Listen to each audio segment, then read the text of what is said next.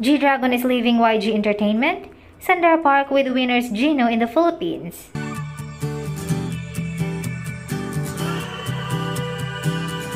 On June 6, it was revealed that Big Bang leader G-Dragon's exclusive contract under YG Entertainment has already expired.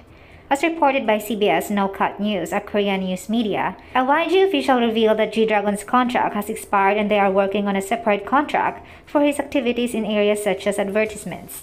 If G-Dragon wants to resume his music activities, YG plans to negotiate a new contract with him and offer him YG's full support. Previously, Top ended his exclusive contract with YG in February 2022 and decided to set up his own company, while Taeyang and Daesung also left YG in December 2022.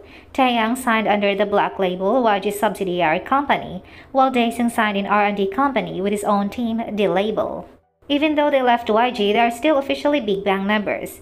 The question is, will G-Dragon continues to be a YG artist, or will he set up his own company or sign under a new agency?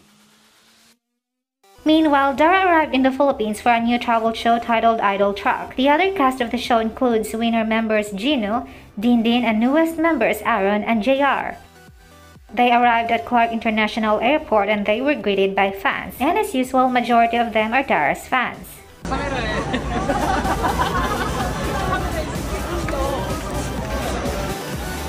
Dara. Dara. Dino.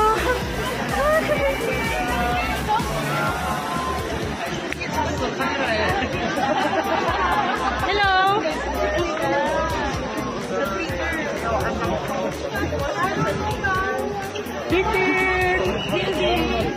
JR. Jino. Hi. Jino.